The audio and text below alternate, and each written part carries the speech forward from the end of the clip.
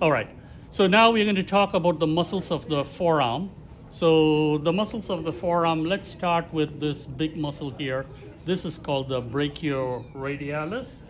And next to the brachioradialis, you have the extensor carpi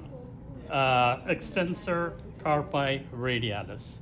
So brachioradialis, extensor carpi radialis.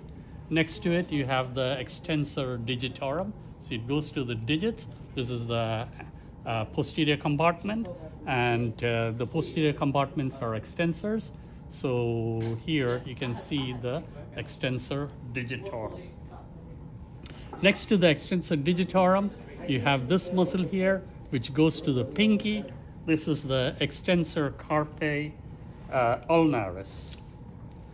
Okay, so this is the extensor carpi ulnaris.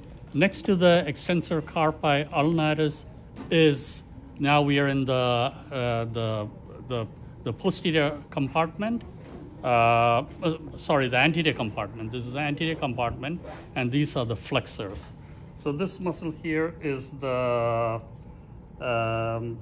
flexor carpi ulnaris. It's ulnaris because it's going to the pinky. So this is a flexor carpi ulnaris.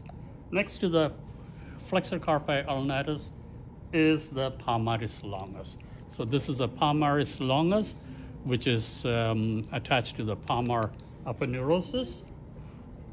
And next to that, you have the flexor carpi radialis. So this is going to the thumb. This is a flexor carpi radialis. And over here, you have a muscle here. This is a pronator muscle. This is called the pronator teres. Over here, we are not, these are the pollicis muscle. These are the muscles which goes to the thumb.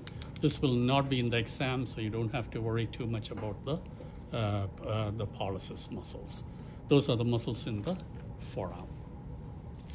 Okay.